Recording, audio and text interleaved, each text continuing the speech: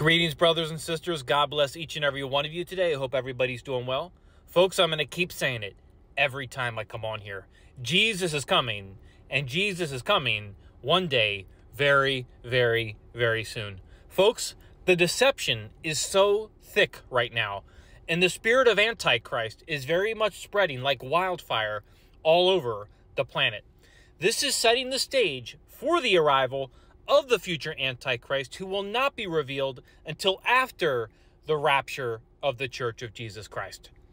I want to discuss a man who is connected to some very powerful people, who is a part of the World Economic Forum, a promoter of the agenda of the Great Reset, also a promoter and supporter of Agenda 2030, and has a huge influence on hundreds of millions of people all around the world.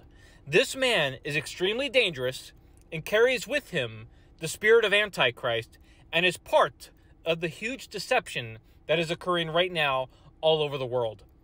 I am not saying this man is the Antichrist. However, he is no doubt setting the stage for the arrival of the future Antichrist and further spreading the spirit of Antichrist all across the world. This man's name is Yuval Noah Harari. He's right on the screen right here. Who is Yuval Noah Harari? He is the lead advisor to Klaus Schwab, who is the executive chairman of the World Economic Forum. Yuval Noah Harari is strongly deceived and carries the spirit of Antichrist around with him. He's a lover of self and thinking that he can alter God's creation of mankind by merging humans with AI to make God's image bearers better. Actually, when you go to Yuval Noah Harari's website, the main headline on the top of his website says the following: "History began when humans invented gods and will end when humans become gods." That's the main headline, folks, on his actual website. He's known for constantly saying, "We will become gods." When asked about religion's role in society, he said, so far in history, in order to organize humans on a large scale, you always had to have some story, some fiction, which humans invented, but which enough humans believed in order to agree on how to behave. In other words, Harari believes the Bible and the resurrection of Jesus are just a shared fiction used to help us behave better. He's actually said on live television, right, that the resurrection of Jesus rising from the dead on the third day, is a fairy tale. And he's actually quoted as saying, "We will go beyond the God of the Bible." In fact, let me share a little clip with you.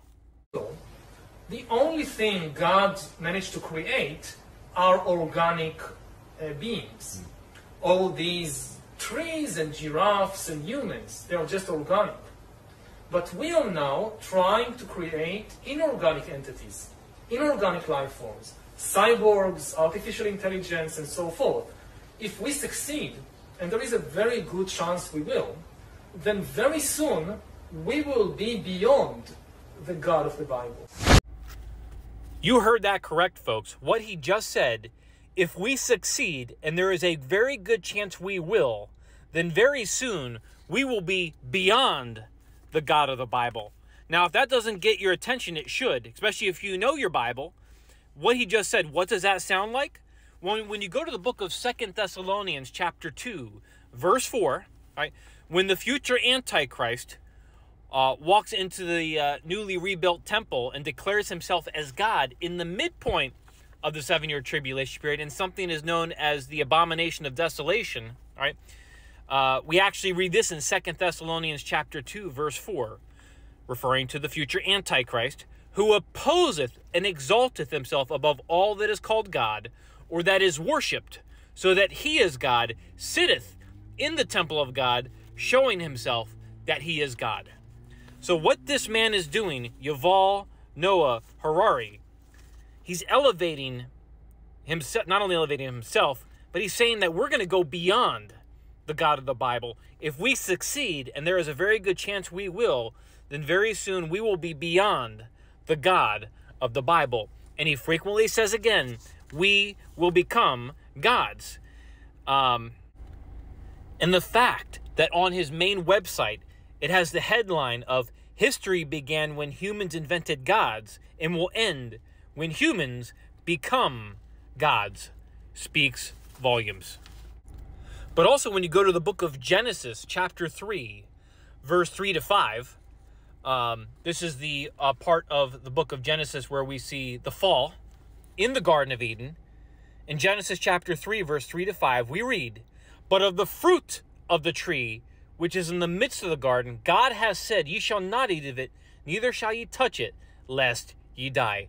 And the serpent said unto the woman, Ye shall not surely die. For God doth know, in the day ye eat thereof, then your eyes shall be opened." Listen to this next part. "And ye shall be as gods, knowing good and evil." So the serpent says unto Eve, "You shall not surely die." Then he goes on to say, "Your eyes shall be opened, and ye shall be as gods." What is this man saying? That's exactly what he's saying, folks. Ye shall be as gods. The bottom lines, folks, this man, Yuval Noah Harari, who is, again, the lead advisor to Klaus Schwab, the executive chairman of the World Economic Forum, he's a strong promoter of Agenda 2030 and a strong promoter and supporter of the Great Reset agenda, who has millions of followers. Millions of people listen to this guy. He says the resurrection of Jesus Christ on the third day is just a fairy tale. And he's saying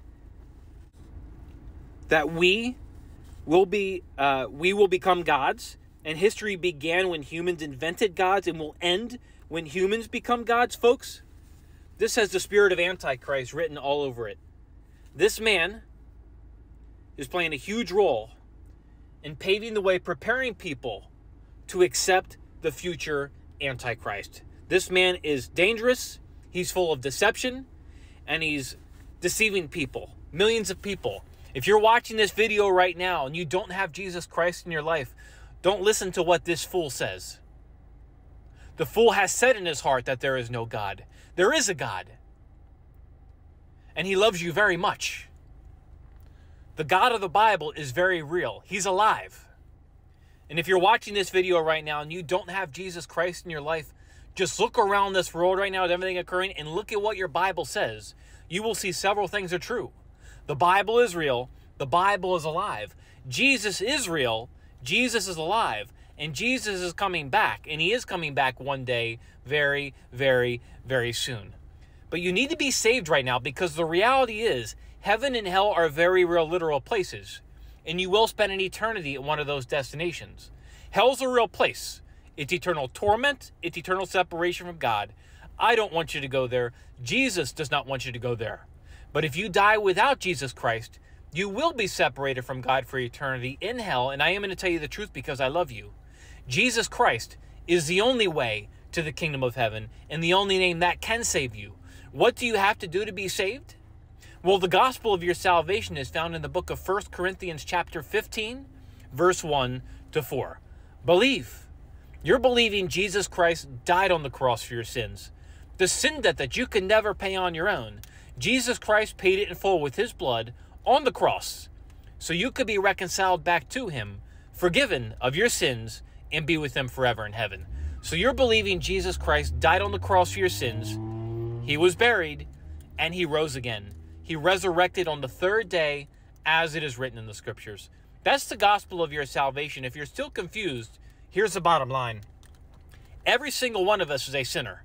We all miss the mark. We all fall short of the glory of God. And our sin separates us from a holy, a just, and a perfect God.